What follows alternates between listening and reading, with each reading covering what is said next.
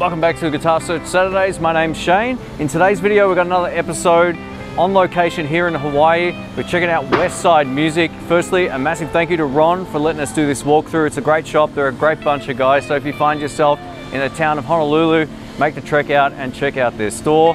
I'll leave links to their stuff in the description below. Also, a massive thank you to Rhiannon for her help with the camera on this one yet again. So I think I might owe her a favor. If we can find a guitar she likes from this shop, we might pick it up.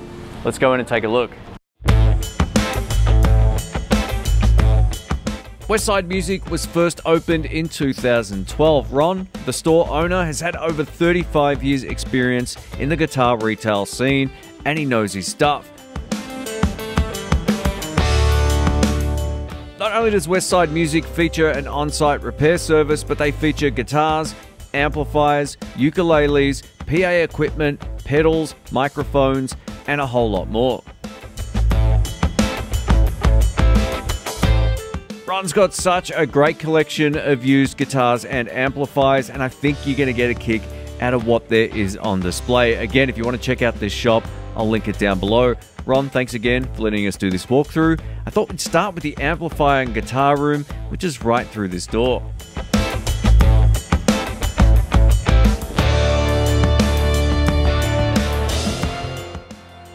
Alright, so we're in the amplifier and guitar room. Now all the guitars in here are used, so if you're looking for a great acoustic or an electric guitar, they've got lots of different brands. And this is the cool thing about coming into a shop that stocks used gear, because you don't just find the same old stuff you find in every other shop. I've just spotted this on the wall. This is a Squier Classic Vibe, and this Stratocaster is really light, which is a very good point of difference from the Telecaster version, which actually weighs quite a lot. Now we get 3 standard single coils in this guitar, and one of the things that really separates the Classic Vibe stuff from the Affinity series is the finish on the neck. For starters, that's usually a little bit more premium, as you can see, and the pickups. These pickups are completely giggable. If you're doing it at a gig or recording or whatever, these sound just as good as any high-end Strat in my experience, because I've actually owned one of these in a different color. But great guitar and super lightweight as well. Beautiful instruments. Here we have a Fender Professional Series Stratocaster, and the thing you'll notice first and foremost is we get a rosewood neck. Now this does increase the weight of the guitar, but it looks absolutely stunning, and it really looks great with this sort of olive sparkle finish that this guitar has. Another great thing about the Professional Series is we get locking tuners, which are my second favorite style of tuners next to the vintage ones. Now that's debatable, of course, and if you've got a Gibson, you might like the locking ones more. When it comes to Strats, these ones are great. Fender make great locking tuners, and the tremolo arm is set up beautifully. This just feels like $1,000,000. It is floating, so if you're happy with that floating style, then yeah, it's set up really, really beautifully. Here we have a Marshall MG30FX amplifier. This little guy is one of the best pedal platforms for its size. It's tiny. It does have a lot of built-in effects and a drive channel and all that kind of stuff. Now, if you're looking for a great home practice amplifier and something loud enough to actually jam with friends with, this is a really great option. I think this is one of the most underrated pedal platforms you can find. Completely solid state, but you plug in and it rocks. I did a full video about this and how well it handles pedals, and if you missed it, I'll link it up in the cards. But it's great seeing one of these. They're super lightweight. They're very, very inexpensive in the grand scheme of amplifiers, and I would take this over a lot more popular options any day of the week, just based on the kinds of tones you can get when you use pedals into the front end. I just saw an amplifier that I actually own. This is a Fender Blues Deluxe reissue with a single 12-inch speaker. These are one of the best clean channel amps of all time. They're rated at 45 watts, and you can kind of crank these up on the clean channel without it distorting. So if you're looking for a high headroom clean channel amplifier, these are the way to go. They're fairly portable as well in terms of their weight, and they're really easy to make speaker upgrades to if you choose to change the speaker. But they do have a drive channel, but I think the star of the show with these is by far the clean channel with pedals. Great pedal platform. That's the reason why I ended up buying another one right after I sold my original one. Made no sense, but I did that. Great amps. I highly recommend them.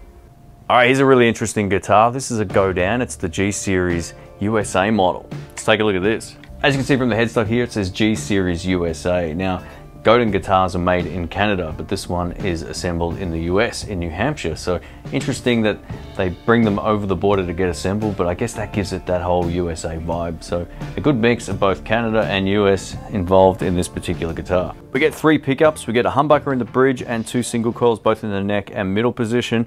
And it also looks like you can coil tap the bridge humbucker back to single coil, so you are getting that typical Strat tone, or you can get more of a hot rodded sound thanks to the humbucker here.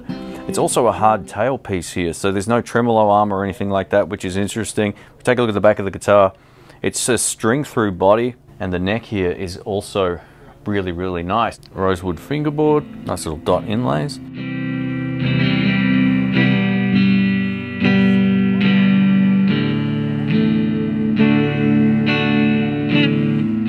What do you think, Yeah, babe? it feels good. Feels easy, comfy.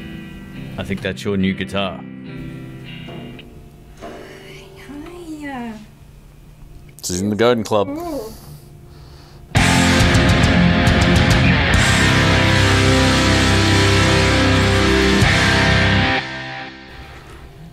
This might be the holy grail guitar in the shop here. Wow. 1956 Gibson Les Paul that's been heavily modded. We'll take a look up close. This guitar has been heavily modified by Arturo Valdez, who's one of the premier guitar builders and luthiers in the Hollywood, California area. Arturo Valdez has worked with countless professionals over the years, and this guitar has been modded in a way that wasn't typical of its time whatsoever. Some of the major upgrades with the electronics was a neck pickup. This guitar doesn't come with a neck pickup normally, so that's been added. We also have 2 tone controls and 2 volume controls with the 3-way toggle switch, which also wasn't a thing with a Les Paul Jr. But if we take a look at the back of the guitar, you can really see how much work has been put into this by modifying the contour on the heel here. This modification is so good that most people wouldn't tell if they didn't know ahead of time this wasn't how it was supposed to be. The belly cut up here is a great addition to any Les Paul, making it far more comfortable to play and also a little lighter. Due to the age of this guitar, it's not uncommon to see this, but there is a crack on the headstock. It does feel pretty smooth to the touch, and the tuners have also been replaced with what looks to be a different brand completely. The tuners are made in Germany, so odds are they're Scheller tuners, but I'm not 100% certain. This is a great example of why I love guitar shops that sell used gear. You find gems like this that you just won't find anywhere else. There it is, the truss rod cover, restored by Valdez. If you're into vintage acoustic guitars, this has just shocked me how much great stuff is in here. Although there's not like a mass quantity of stuff, what they have is really special, and these 2 here are both amazing. That one too is amazing, but we'll start with this little guy over here. Wow, this is 1940s Martin acoustic guitar. It's the 018, and this is a much smaller footprint than your typical acoustic guitar. It's in spectacular condition as well. I much prefer these kind of smaller acoustics, maybe because I'm a shorter guy, but they're just easier to store, they're easier to carry, and man,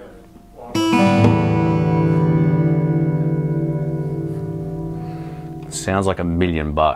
I'm going to be very careful with this one right here. This is a Gibson L4 from 1936.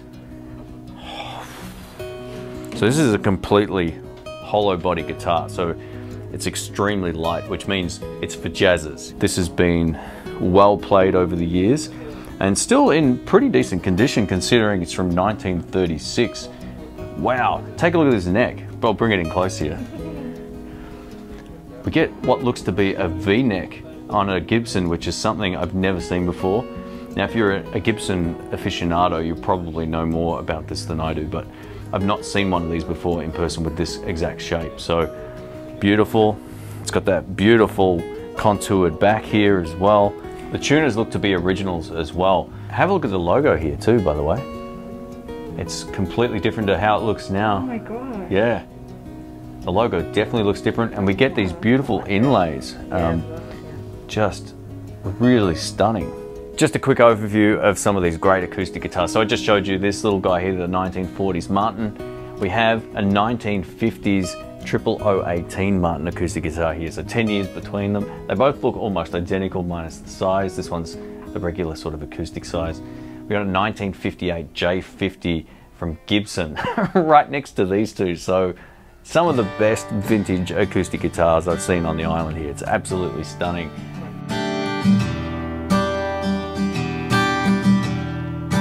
It's not just vintage guitars here at Westside Music, they've also got a great range of stuff for beginners, intermediate players, and someone looking for a fairly new instrument that doesn't break the bank.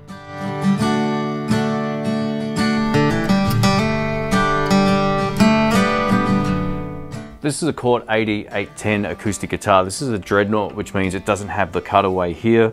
Chord are great, they make plenty of acoustic guitars at different price points, some with pickup systems, some without. If you do find one with a pickup system, it generally has a Fishman pickup, which is one of the best plug and play pickup systems, right up there with the Maton AP15 or so pickup systems. They're great, they just work. Plug them into a PA system, you get a really good tone. They generally have a built-in tuner as well. This one is a straight up dreadnought, so you don't get that, but what you do get is that big full sound. Rings out beautifully, and at the price point these come in at, they're nice and light, they sound good, they play really well also. If you plan on playing live or doing any type of studio recording, Westside Music features cables, microphones, rack unit gear, headphones, and just about everything else you need to get going. I just found something for you. Look at this. Oh my god. Pink, No way. pink cables. In the main room of the shop, we have our effects pedals, and the cabinets are pretty deep when it comes to their range of effects. We have everything from Boss, Fender, Seymour Duncan, NuX, MXR, Wampler, Moore, and many others. Here's my first time finding a JHS color box on any Guitar Search Saturdays. This is version 1. JHS have also released version number 2, which has more parameters. This isn't your typical pedal. What it does, it's aimed to recreate that of a channel strip on a Neve preamp, which means you can use it with microphones. It works great for an instrument line input from a bass guitar or a straight up electric guitar, and then out into a mixer, recording interface, or into an amplifier. It really does a lot. The benefit of the JHS color box is this: you can run a microphone through it on a kick drum or as an overhead microphone, for example, and get a great tone directly into your recording without a lot of post-processing. The difference is quite dramatic. It's my first time seeing one of these in person. Not only is it huge, it looks super cool. Thanks for watching, folks. My name's Shane. A massive thank you to Ron and Brandon from Westside Music for letting us do this walkthrough. If you're in the city, go check out these guys. It was a total surprise just how many great guitars, both acoustic and electric, they've got in this shop. A massive thank you to all the channel supporters and subscribers. If you want to check out Patreon or become a channel member, I'll link that down below. It allows us to do really cool things like this. So thank you so much. And Rhiannon, I hope you enjoy your brand new guitar. Thanks for all your help behind the camera. And if you enjoyed the video, please leave a thumbs up, I appreciate it. We may review this guitar coming up in a future video, so stay tuned, and it'll be featuring Rhiannon instead of me. Sick of seeing me. Anyway, thanks again for watching. Catch you soon. See ya.